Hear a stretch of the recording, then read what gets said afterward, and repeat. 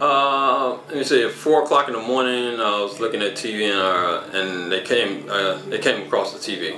So went online and I saw that charger.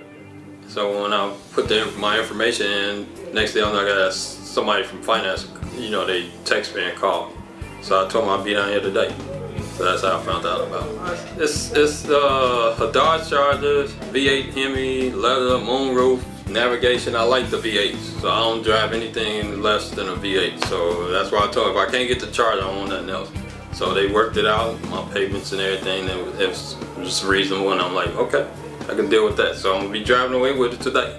Lewis was the second person. It was another guy. I forgot his name. Edwin? Maybe Edwin? Yeah, it was him. Okay. Then Lewis came over, and I was telling Lewis about, you know, what I was looking at and what I had and everything, and it's like, you know, I like that car. I wanted to see if I can get it, and he's like, but Lewis was a good salesperson. You know, he said, let's work with you, and they did. So, you know, I was happy with it. So cool. He was a good salesperson. Yeah. I'm gonna let my brother know. He stays right in Richmond Park. He's looking for a car, a nice, you know. I'm gonna let him say, hey, come here first, and you know, and see, you know, and talk to the sales rep, and I'll let him, you know, about Lewis.